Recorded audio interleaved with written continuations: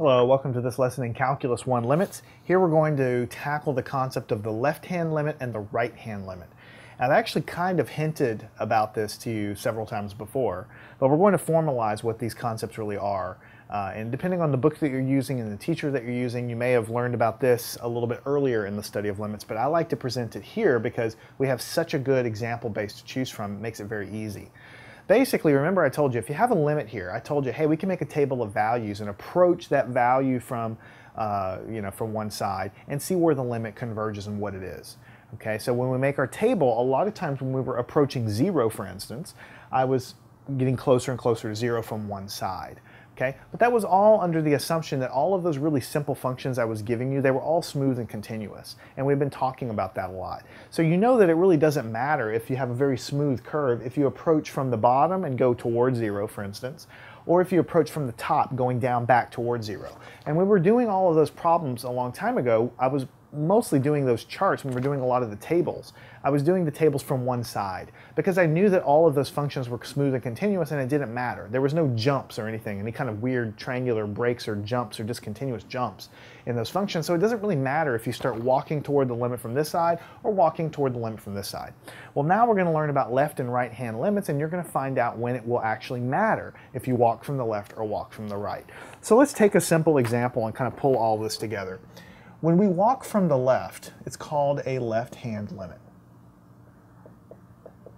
It's very simple to understand. Basically, if it's a left-hand limit, what you say is the limit of f of x is equal to L as x approaches A, but to signify that you're walking from the left, like going this way, you put a little minus sign. It's like a little exponent right above what you're approaching, and you put a little minus sign, and all that means is a mental reminder telling you that as I'm walking toward the value of A to find what the limit is, I'm walking from the left, okay? So this is something I'll kind of circle. That's what that means. All right, now you might guess then that a right-hand limit is very similar. A right-hand limit is very similar. It's basically the same sort of thing, but you're walking from the other side. So you might have the limit of f of x is going to be some limit L, x approaching A, but now I'm not walking this way, I'm walking from the right-hand side, so I put a little plus sign there. So you need to make sure you understand what that is. If you ever see a little plus or a little minus sign there, it's basically just telling you which way you walk. So the way I remember it is if you see a plus sign there, it's on the kind of on the right-hand side walking towards the value that I care about. If you see a negative sign, it's walking from the left. So if you think about like a coordinate system with x being negative this way and positive to the right, if you see a little positive side, you're kind of walking from that way, and if you see a negative sign, you're walking from the opposite direction.